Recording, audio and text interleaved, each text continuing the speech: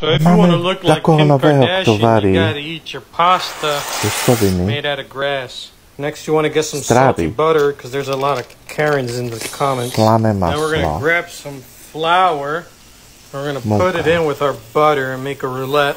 I usually like to add a little fresh garlic, but I don't have any fresh garlic, so we're just adding powder one. Oh, never mind. I actually found some garlic in the fridge.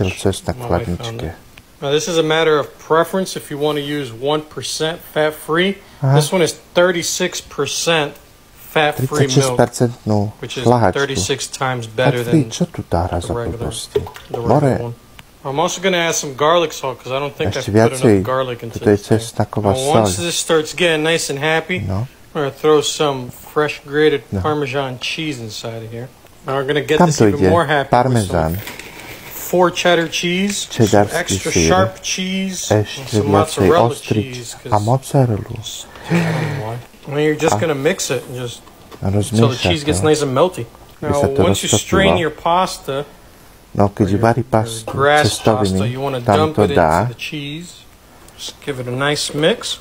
I should probably call her. Alright, so now we're going to get this into here. So I'll be right back.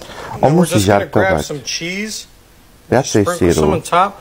Don't use too much cheese in this dish because it's not going to be considered healthy if you use too much cheese. Listen until the cheese gets melty.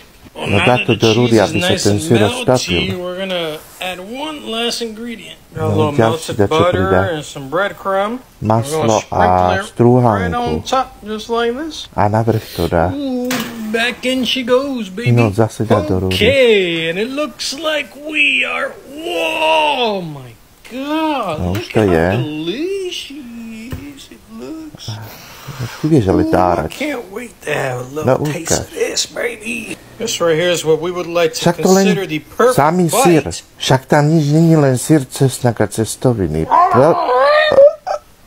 To vážne.